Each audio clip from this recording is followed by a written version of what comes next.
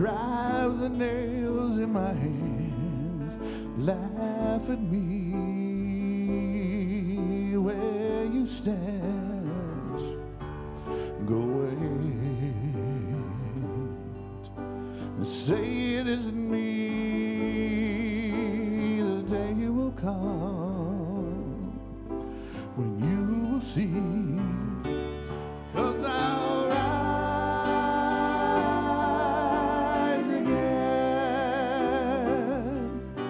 Ain't no power on earth can tie me down. Yes, I'll rise again. Death can't keep me in the ground. Go ahead, you mark my name. My love for you is still the same. Go ahead and bury me, but very soon I will be free, 'cause I'll rise again. Ain't no power on earth can tie me down. Yes, I'll rise again. Death can't keep me in the ground. Go ahead and say I'm dead and gone, but you will see that you were wrong. Go ahead and try to hide the sun, but all will see that I'm the one. 'Cause I'll come again. Ain't no power on earth can keep me back. Yes, I'll come again. They come to take my people back. Yes, I'll come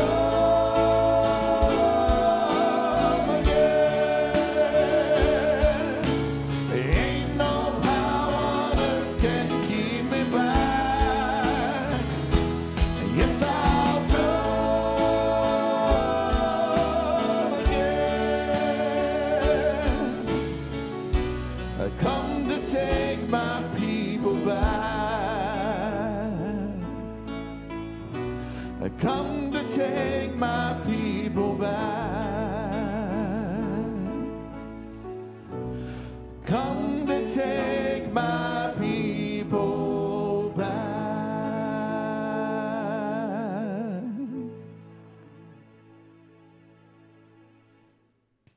Good morning. Morning. It is so good to see all of you this morning as we enter into Holy Week on this Palm Sunday. We are glad that you are here, those that are in person. We also want to welcome those that are online. We're so excited that we get to still worship a risen Savior together. Just a couple of announcements this morning. The first one is the Rise Against Hunger is today. We have made it there. So we're going to be packing 20,000 meals today. I've got two shifts. The first one's got almost full at 2 o'clock, but the second shift, I'm still looking for some more folks. That's at 4 o'clock, and we're still about $2,000 away from our goal of being able to cut that check for Rise Against Hunger. But we'll continue to take donations for that and keep that going. But we will still be packing 20,000 meals today. Next week on Easter, we have our sunrise service. It'll be right out front here, and we'll do that at 7 o'clock. So there'll be a sunrise service, and immediately following that, the United Methodist Men will be doing a breakfast for those that come to that. So we hope to see you there on Easter, both at the sunrise service and then at our Easter services. And for the Easter service, don't forget your fresh cut flowers, because we will have the cross up here that has where you can put those flowers in it. So don't forget your flowers next week. And I think that is it for announcements. So let's go to God and invite him to be a part of our service this morning. Heavenly Father, we give you thanks for this wonderful weather that we have been seeing and feeling, and the spring and hope that is in the air. Lord, right now we ask that you would come and be a part of this service, that you would feel our hearts stir in us something new, that we might see you in a new and a fresh way. In your precious name we pray. Amen. Why don't we stand and sing and praise our risen Savior together?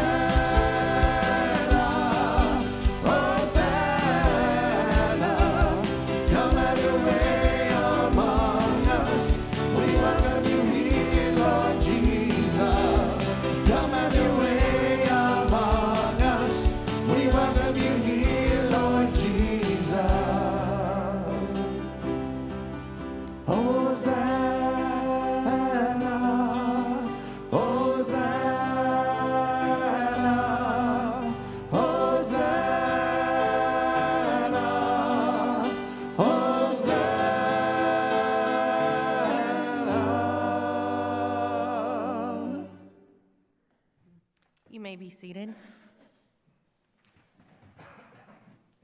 Please pray with me.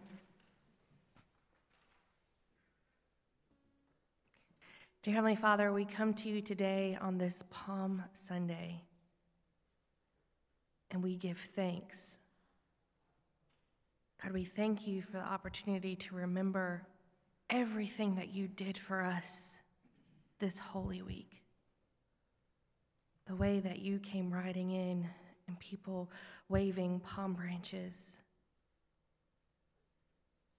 As we remember that Last Supper that you had with your disciples, and then you went off to pray, saying, "Not my will, God, but yours be done.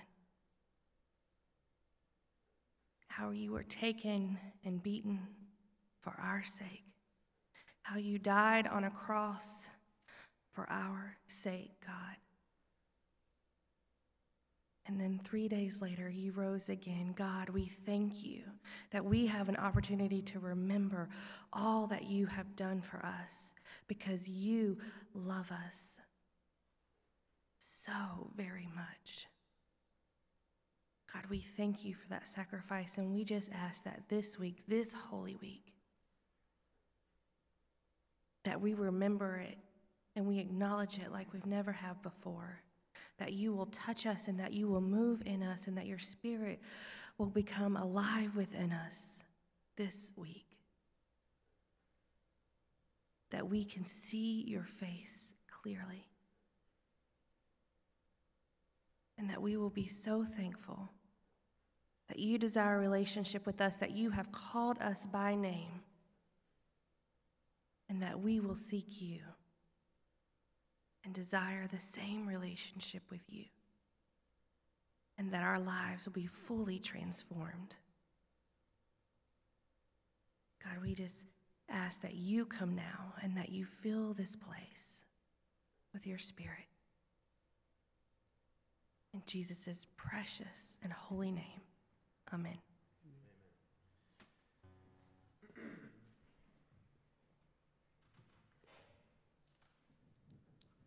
If you're able, let's please stand as we continue to worship the Lord in song together.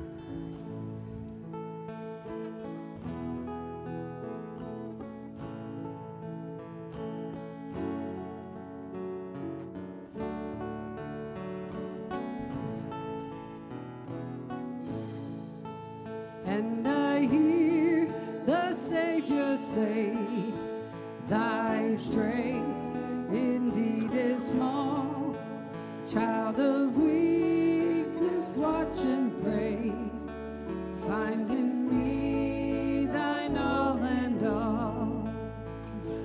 Jesus paid it all. All to him I owe. Sin had left a crimson stain. He washed it white as snow. Lord, now indeed I find thy power and thine alone can change the leper's spot and melt the heart of stone. Jesus paid it all to him I owe. Sin had left a crimson stain, he washed it white as snow.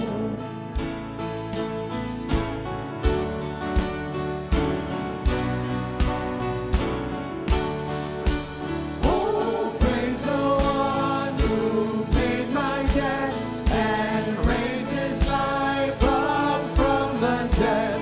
Oh, praise the one who paid my debt and raised his life up from the dead. Oh, praise the one who paid my debt and raised his life up from the dead. Oh, praise the one who paid my debt and raised his life up from the dead.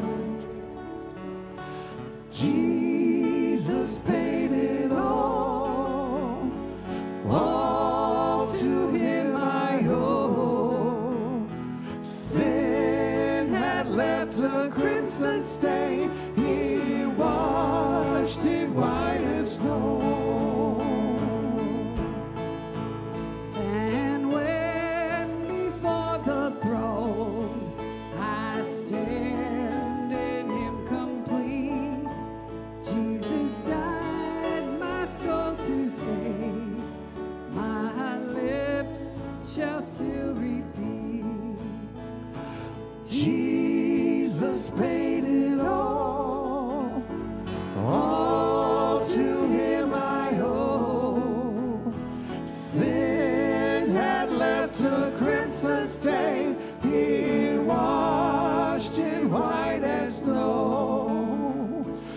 Jesus paid it all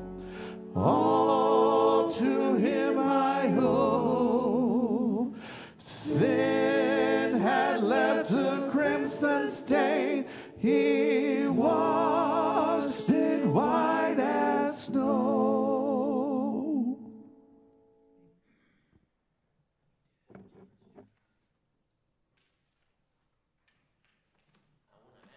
Remain standing for just a moment. We will read God's word, but we also want to ask our children to head out to Children's Church.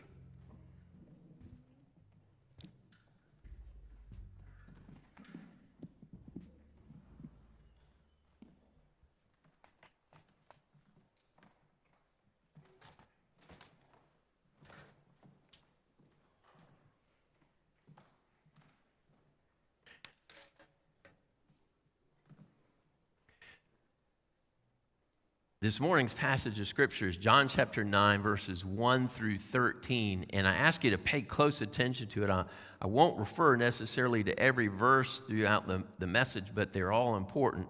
And actually, this story is at 41 verses. It's 1 through 41, so we won't get all of those today, but we'll get the essence of the story. John 9, 1 through 13. As he passed by, he saw a man blind from birth. And his disciples asked him, Rabbi, who sinned, this man or his parents, that he was born blind? Jesus answered, it was not that this man sinned or his parents, but that the works of God might be displayed in him. We must work the works of him who sent me while it is day. Night is coming when no one can work. As long as I am in the world, I am the light of the world. Having said these things, he spit on the ground and made mud with the saliva. Then he anointed the man's eyes with the mud and said to him, Go, wash in the pool of Siloam, which means sent. So he went and washed and came back seeing. The neighbors and those who had seen him before as a beggar were saying, Is this not the man who used to sit and beg? Some said, It is he. Others said, No, but he is like him. He kept saying, I am the man. So they said to him, Then how were your eyes open? He answered, The man called Jesus made mud and anointed my eyes and said to me, Go to Siloam and wash. So I went and washed and received my sight. They said to him, Where is he? He said, I do not know. They brought to the Pharisees the man who had formerly been blind. This is the word of God for the gathered people of God.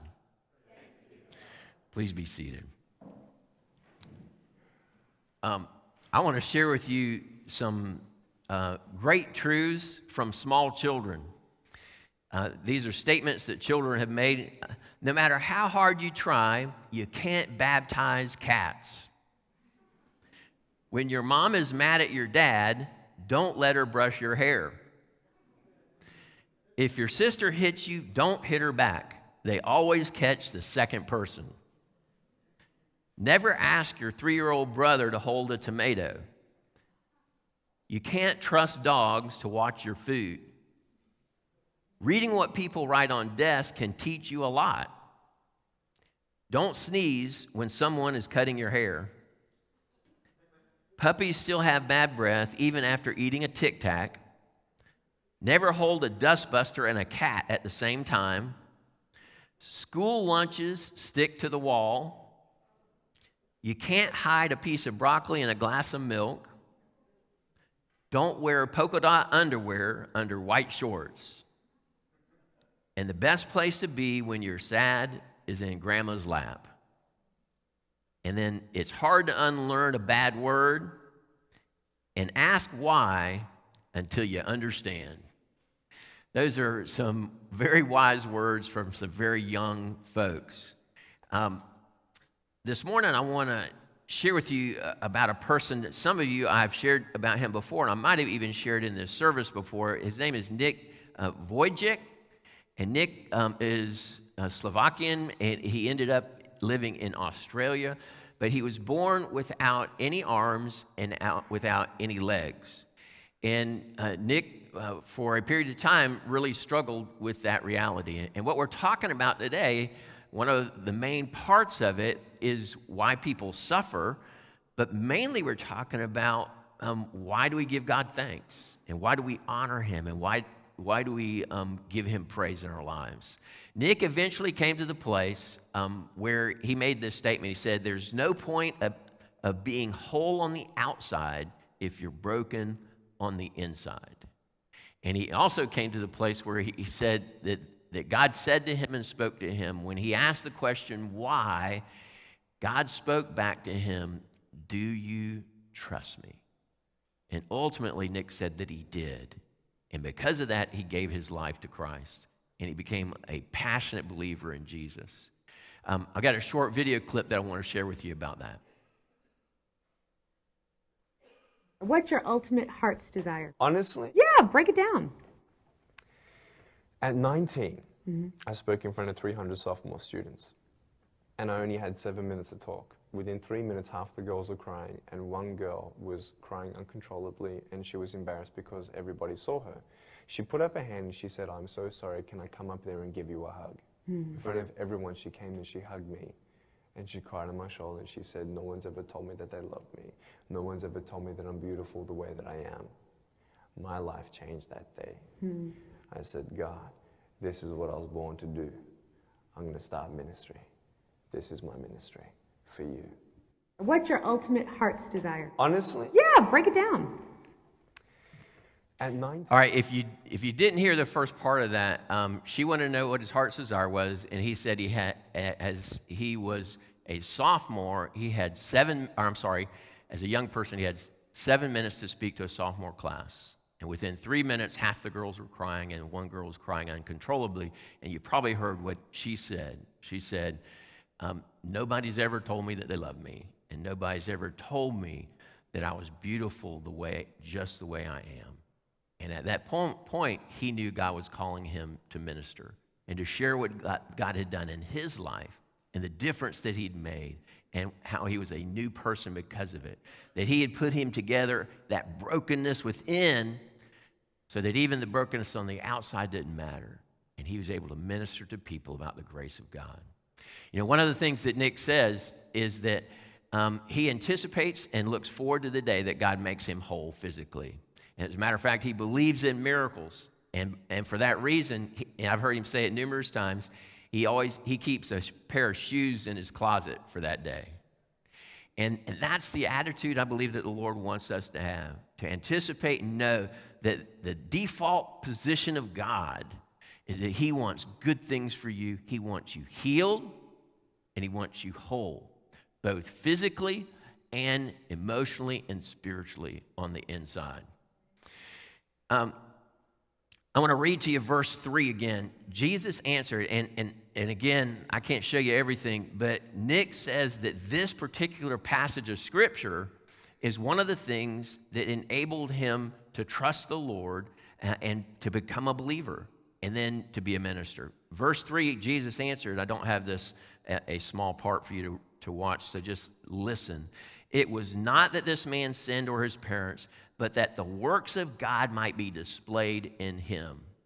And Nick understood that the works of God could be displayed in him as God had changed his heart in such a way that others could experience that same healing and that same level of grace.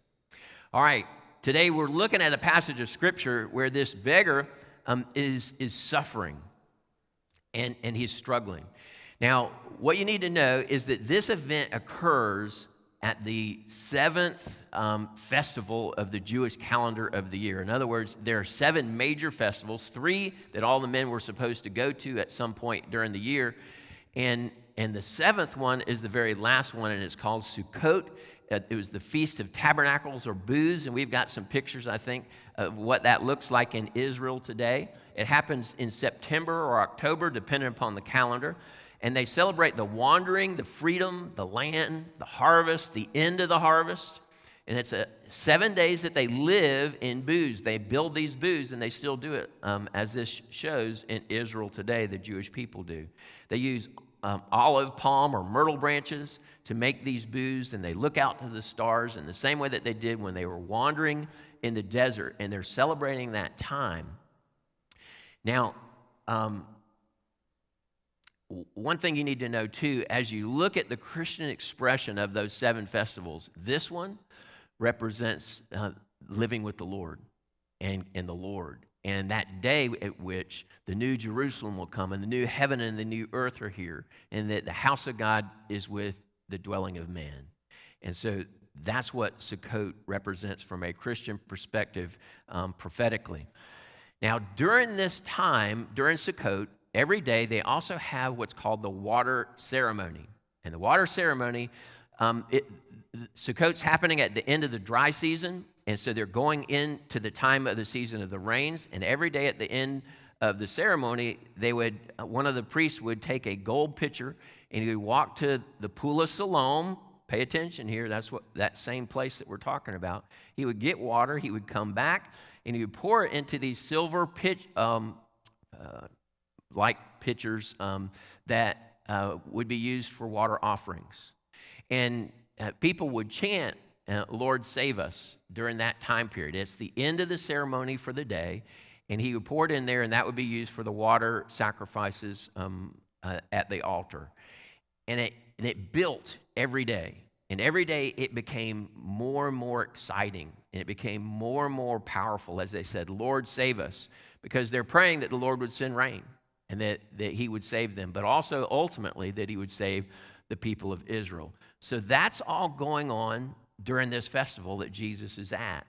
And one of the other things you need to know is this, that there are 4 great menorahs, 75 feet high each, in the court of women. We've got some menorahs here too, I think. That one in San Francisco is 24 feet high. The biggest one in the world, a permanent one, is this one in Indonesia. It's 62 feet high. And there were 4 of these in the court of women that were 75 feet high. And they were blazing with flames. And so these things, and keep these things in mind, because they're very much related to what Jesus has said and is going to be saying here that we'll look at in just a minute. The first point that I want to share with you this morning is this. One of the reasons God allows suffering is to highlight his good works. One of the reasons he allows suffering is to highlight his good works. Now let's look at some scripture that relate to what we've just been talking about. On the last day of the feast, remember that day is the one where that water ceremony reaches a fever pitch, and everybody's so excited. It's the end of it, and when it's all done, they go back and they dismantle their booths and they head home.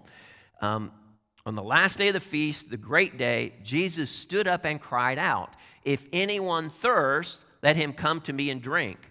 Whoever believes in me, as the scripture has said, out of his heart will flow rivers of living water." So to get a picture of this Jesus is really letting them know. I mean, he's letting them have it. He's saying, I am the source of water and thirst. I am the one that ultimately will quench your deepest thirst. Then John 8:12, they're still at this feast time. Again, Jesus spoke to them saying, I am the light of the world. Whoever follows me will not walk in darkness, but will have the light of life. And, picture these 4 giant menorahs, 75 feet in the air with these huge flames coming out. And Jesus makes this statement. He's still in Jerusalem. And then our passage, verses 1 and 2. As he passed by, he saw a man blind from birth. And his disciples asked him, Rabbi, who sinned, this man or his parents, that he was born blind? There are many reasons why someone would suffer. But in this particular case, we know that it's not sin or the parents' sin. And so we know that children do not suffer because of either their sins or their parents. That was a debate that went on during that day of Jesus. We know it's true. It's here in Scripture. Jesus helps us to understand that so that we won't be confused in that way. Now, what are the reasons that people suffer? Sometimes the reasons that people suffer is so that they might grow and so that they might grow in faith. The Lord allows us to suffer. Sometimes to reveal the Lord to us. Sometimes, and one of the main reasons is because of persecution. One of the reasons that people suffer is because of evil in this world. It's a fallen world, and people are mean. And sometimes we suffer just because of that evil. And then lastly, sometimes the Lord disciplines. But we have to understand and remember that the default and the one that we've got to understand is that God always wants to bless. He always wants to bring healing to both us and the world, everybody. He doesn't want us to suffer. He wants us to know his healing. Now, why was this man born blind? This is unique because we know why, because God himself tells us, because it's here in Scripture. And so Jesus lets us know. How many of us here today are suffering now in a way that the works of God might be displayed? Does God want our lives in the way that he meets our needs, in the way that he heals us maybe physically? Does he want himself to be honored and glorified by what we're experiencing? You know, when I'm suffering, honestly, I'm tempted to doubt the Lord and to complain. You know, how about you? Is that kind of our natural response as human beings? Our flesh wants to complain. Our flesh wants to say, well, the Lord, you know, he's let me down. He's failing. When in reality, many times the Lord instead wants other people to look to Jesus. He wants us to look to Jesus so that he can meet the needs in a powerful way and so that he can be glorified. This man had to wait an awfully long time. He had been born this way from birth. He was born blind. How long have you been suffering? Has it been a lifetime? Has your faith grown? Do you think that you can trust the Lord with the pain that you experience? Jesus wants so badly to heal our pain. He wants more to heal our pain than we want the pain to be healed. However, he doesn't want it to be healed a moment too soon. He wants us to experience all that he has for us. He wants us to experience his glory. He wants us to experience his goodness and his grace. The second point that I want to share this morning is this. Jesus makes the blind to see. He makes the blind to see. You know, I'm fascinated with the fact that Jesus doesn't say a word to this man. I mean, if you look at the whole thing, he doesn't say anything to him before he heals him. He's speaking to his disciples and he's talking to them, but he just spits on the ground, makes some mud, and slaps it in his eyes. And that's the way that he heals him. Now, one of the things that we need to understand is that we're going through the 7 sign miracles of the book of John that help us understand the person and the nature of Jesus. And remember a few weeks back, Matt preached on the man who was healed at the pool of Bethesda. And there, Jesus actually said, "Do you want to be healed?" He spoke to him. And he's the only person in the Gospels where Jesus asked them if they actually want to be healed in the first place. And so the contrast is important. They're both healed in Jerusalem. And so these two healings are something that we've got to learn about. And you need to think about these two folks and how they respond differently. All right, verse number 6, 9 verse 6. Having said these things, he spit on the ground and made mud with the saliva. Then he anointed the man's eyes with the mud. All right, remember this guy is blind, and so he can't see anything, but he is very sensitive to sound. And so he most likely has heard everything that's going on. Most likely he's heard the disciples' question, and he's definitely heard Jesus' answer. And then he hears Jesus stop talking, and he hears him spit. And then he hears him sloshing around in it, making mud. And then he comes to him and puts it in his eyes. You know, there's another passage of Scripture where the Bible talks about creating out of the soil. Genesis chapter 2, verse 7 says, "Then the Lord God formed the man out of the dust of the ground and breathed into his nostrils the breath of life. And the man became a living creature." What Jesus did that day was just as creative. He was creating sight for the blind, a man who was born blind. And as it's stated in this passage of Scripture, nobody had been healed who had been born blind in the recorded history to that point. And so Jesus is doing a creative miracle. This is one of the sign miracles, remember. And so he's pointing to the fact that he can give sight to the blind. And people even that have been born that way and lived that way all his life. He wants to open up new worlds. He opens up a new world for this man. He wants to open up new worlds for you and me in the ways in which he reveals himself and the ways in which he heals us. And then verse 7, and said to him, go wash in the pool of Siloam, which means sent. So he went and washed and came back seeing. Now, at first glance, this sounds like a simple thing. Okay, go and wash in the pool of Siloam. But remember, this guy is blind, right? And on top of that, Jesus has just put mud in his eyes. And on top of that, the pool of Siloam is a long ways away from the temple. We've got some pictures of a diagram. You can see that black dot at the top is the Temple Mount. And then you see that trail of black all the way down to the big circle at the bottom. That's the pool of Siloam. It was fed by the spring of Gihon. And now some other pictures. These are passageways. That's the gutter under the street that have been recently uncovered in Jerusalem by archaeologists. These are stone streets. Those are the streets. There are 3 major stairwells that he has to travel to get to the pool of Siloam. He's blind, he's got mud in his eyes, and now he's got to travel all that way down to the pool of Siloam to get it washed. Why did Jesus do it that way? This is a unique healing, and Jesus often does his healings in a specific way for specific people.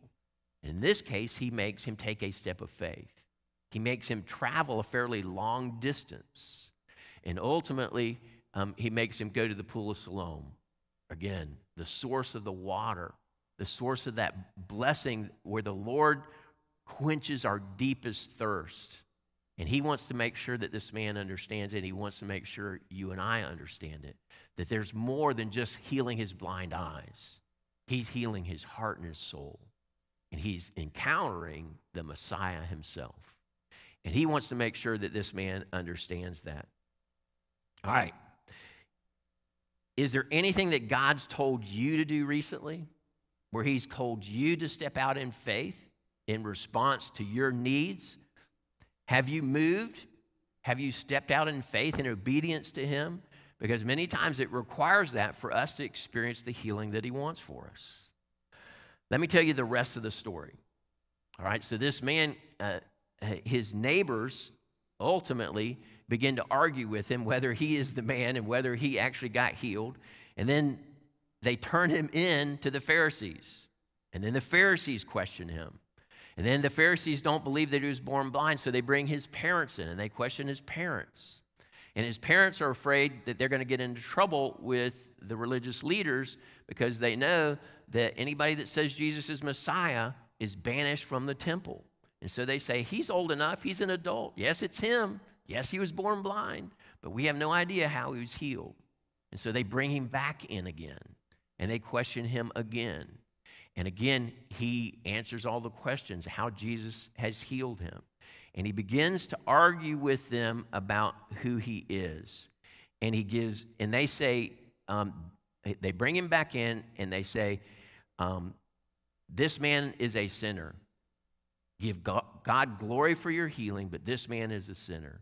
And he is shocked by their response because he knows that this man has done a spectacular miracle. And he stands up for Jesus. And some people believed, even in the Pharisees. The third and final point I want to share with you this morning is this. We thank Jesus because he makes our blind eyes see God. He makes our blind eyes see God. Not only can he heal us physically, but he helps reveal who he is and reveals his grace and his mercy so that we might be saved. Verse 25 reads this way. He answered, whether he is a sinner, I do not know. One thing I do know, that though I was blind, now I see. And this man begins to give testimony. He argues with the Pharisees, and he says, you don't know where he's from? Because they admit they have no idea where he's from. And he says, that's amazing, because we know that God doesn't listen to sinners, that he only listens to people that are godly. And this man has done a miracle that nobody has ever done before. He's healed a man who was born blind. And at that point, they turn on him and they say, you are steeped in sin and you're trying to lecture us. Then verses 35 through 36, Jesus heard that they had cast him out. And having found him, he said, do you believe in the Son of Man? He answered, and who is he, sir, that I may believe in him? As a Jew, this man understood who Jesus was talking about. The Son of Man was a term for the Messiah. It came from Daniel chapter 7. And when Jesus used that term, this man understood that he's talking about the Messiah. And then verses 37 through 38, Jesus said to him, you have seen him, and it is he who is speaking to you. He said to him, Lord, I believe. And he worshiped him. You know, as this man worshiped him, as he recognized him as Messiah, he believed in him. He said, yes, I believe. And he began to worship him and honor him. We believe that Jesus is the Christ. We believe that he is our Savior. But the question is, do we worship him with the same vitality, with the same passion that this man did on that day? When Jesus is revealed to him, not only has he brought healing to him, but he's brought salvation to him. He's communicated his love and his forgiveness to him. Do we have that same vibrancy in our love and our thankful hearts? You know, again, these two men are compared. The man who's healed in the pool of Bethesda and the man who's healed of blindness from birth. As a pastor, as a youth pastor, I worked with teenagers for 14 years. And then as a pastor, we did all sorts of mission projects and other things. And sometimes you administer to a family or to people or to individuals, and they have different responses. You know, the Lord calls us to serve. He calls us to give to people that are struggling. He calls us to love on and care for people that are hurting. But the way people respond varies, doesn't it? Sometimes people were very grateful and they were very thankful. I remember going into a house where there were cracks in the walls that you could see through. And we were bringing, at this time, Christmas gifts to these children. And the mother allowed them, she invited us into the house, and she allowed them to open their gifts up. And they did it right there in front of us at that time, and they went crazy. They were so excited. And she was so thankful. And, you know, you're looking through the cracks in the building, and she's got this kerosene heater on in December, keeping them warm. And to see her grateful heart was beautiful. But there are other times when you're just as generous to people, and maybe even more so, and they don't show response. Jesus had a similar experience. This man at the pool of Bethesda, what does he do? He's not a grateful man. I mean, he doesn't turn to him in the same way that this man does and to worship him. Verses 39 through 41 read this way. Jesus said, for judgment I came into this world, that those who do not see may see, and those who see may become blind. Some of the Pharisees near him heard these things and said to him, are we also blind? Jesus said to them, if you were blind, you would have no guilt. But now that you say we see, your guilt remains. The Pharisees and the religious leaders thought they had everything that they needed. They didn't think they needed a Savior. They thought they lived according to rules and those rules would save them. They were blind and didn't know it. And Jesus wanted to make sure that they did. He wanted them to know the healing. He wanted them to know his grace and his mercy. But instead, their blindness kept them blind to their sinfulness and their need for a Savior. You know, the man from the pool of Bethesda, John chapter 5, verses 14 and 15 read this way. Afterward, Jesus found him in the temple and said to him, see, you are well. Sin no more, that nothing worse may happen to you. The man went away and told the Jews that it was Jesus who had healed him. You know, Matt, when he preached this passage and looked at that passage, what he said was that Jesus was talking about something different than physical. He was talking about his spirituality, something that was much more important, that something much worse could happen to him. And unfortunately, that man with an ungrateful heart, all he did was turn Jesus over to the authorities. And the scriptures say that from that day forward, they pursued Jesus and persecuted him because he healed on the Sabbath. Jesus sees us, and he loves us right where we're at. And sometimes we're not very grateful, and other times we can be. It's important that we follow and understand that Jesus also calls us to minister in his name, to do it with the same passion regardless of how people respond, because he did the same. Sometimes they'll be grateful, and sometimes they won't. But it doesn't matter, because we love the way Jesus loves, and we continue to do it so that he might be glorified. Why do you think Jesus healed this man with spit and dirt? Now, one of the reasons is clear. He is showing that he has creative ability, and he's bringing us back to Genesis. It's Palm Sunday. Jesus, through these passages of Scripture, he's keeping a low profile. But on Palm Sunday, it's very different. He comes in at the shouts of Hosanna to the people of Jerusalem. He comes in on a donkey as the one who's the king. The first thing that he does is he goes into the temple and he says that you've turned my house into a den of thieves. And then he drives them out. The only person that's allowed to take care of the house is the owner. Jesus is saying to everybody at Palm Sunday, guys, you either kill me or you worship me as Messiah. And he's calling us to that same place. We either reject Christ or we make him Lord of everything that there is in our hearts and our lives. Why did Jesus heal this man with spit and dirt? In Papua New Guinea, there's a people group there, and they have witch doctors. And their witch doctors are their people of healing.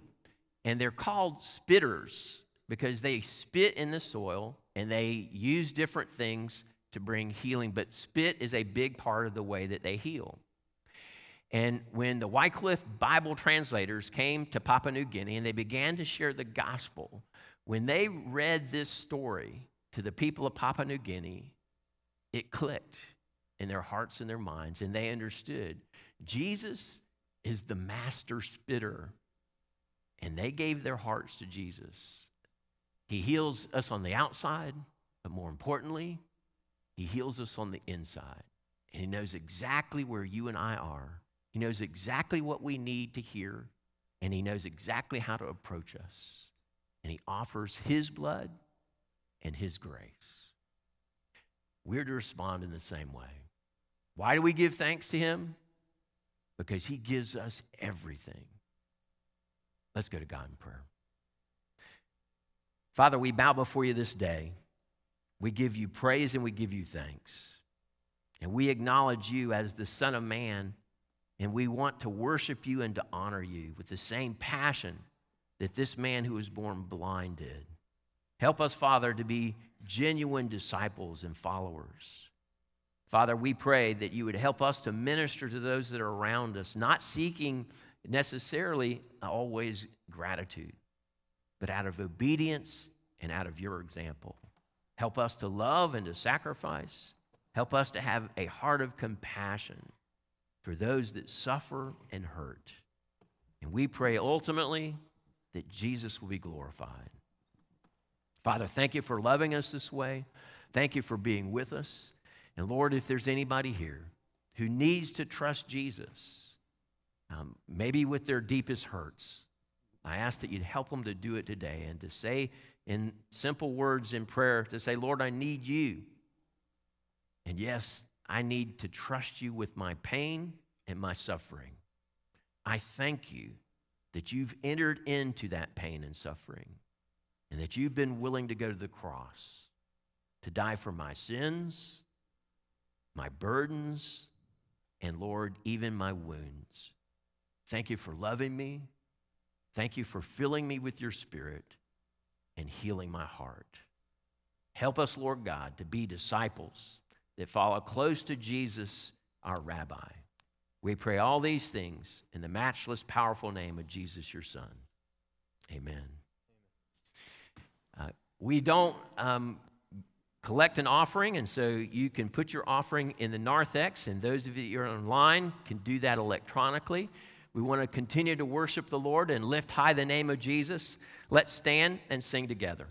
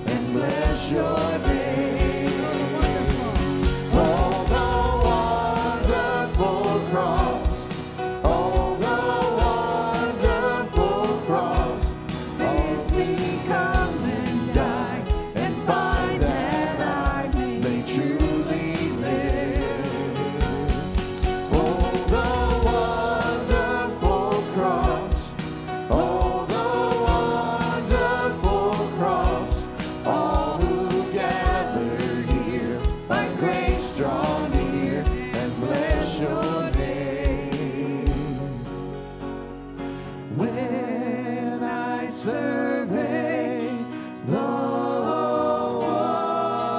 wondrous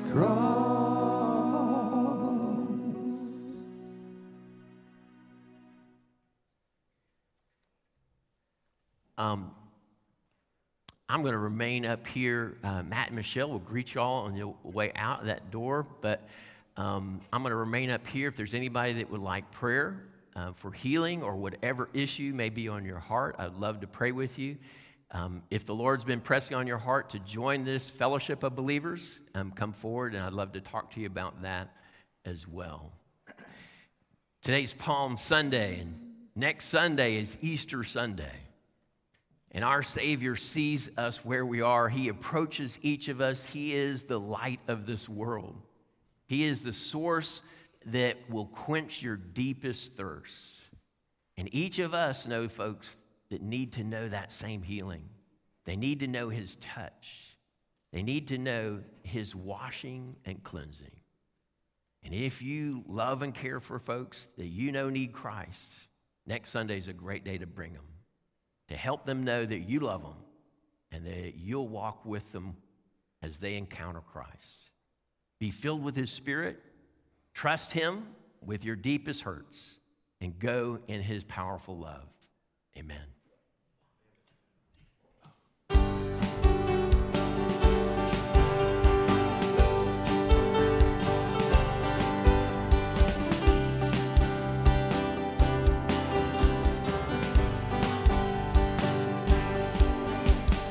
Praises rising, eyes are turning to you. We turn to you.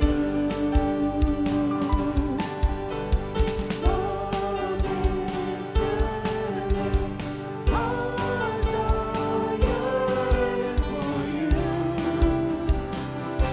We long for you. 'Cause when we see you, we find strength to face the day. In your presence, all our fears are washed away.